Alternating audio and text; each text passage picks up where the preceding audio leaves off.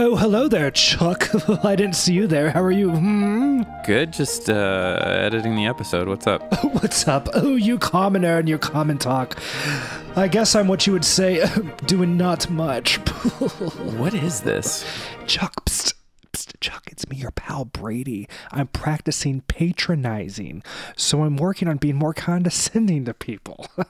Oh, do you have any idea where man could get some crumpets around here? Why are you doing this?